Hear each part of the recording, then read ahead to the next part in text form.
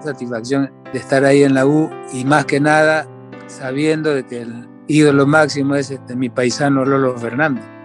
He tenido contacto con él, hemos conversado mucho, inclusive me dan las recomendaciones que él ya tenía la experiencia y muchas veces lo que él me dijo, las cosas me salieron.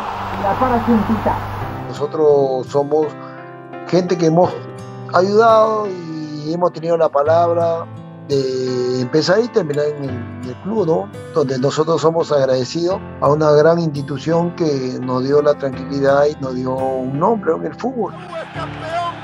Esta camiseta tiene una fuerza, tiene un poder muy grande en Perú. Yo solo tengo una palabra. Muchas gracias, Universitario. Soy muy grato por la linda oportunidad que tú me diste de poder hacer parte de esta familia, de vestir esta camiseta, de tener esta camiseta como mi segunda piel.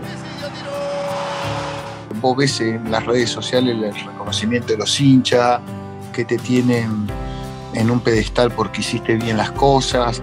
Yo pienso que es más el reconocimiento y eso hace que vos sientas un respeto cada vez mayor, porque a medida que pasan los años, ven lo que fuiste. Momento de dar la vuelta en U. A la U le debo todo, la verdad. Me dio la oportunidad de debutar en profesional y abrió mi camino, ¿no? Creo que la gente valora eso, valora el esfuerzo que cada vez que estaba dentro del campo miraban cómo amaba esta camiseta y dejaba todo dentro del campo. Entonces más valora eso la gente. Y es recíproco, ¿no? Yo te imaginas la felicidad que tengo. La pelota viene para Ruiz Díaz, se suma Rainer, Ruiz Díaz y pasó. Y aquí está, y aquí está, y aquí está. ¡Gol! ¡Gol! Y siempre te queda, ¿no? Esa manera de llevar bien a una institución grande, ¿no? Como es la U, vivir en el Lolo, campeonar en el Lolo. ¿Ya qué más se puede pedir, no? Es difícil tener un jugador que no ha pasado por esta institución y no se ha tornado hincha. Es una cosa muy linda, yo creo que cada uno vivió su experiencia, pero yo la viví, la compartí, la comparto con mi familia, con mis amigos. Fue una de las experiencias más lindas que yo pude vivir.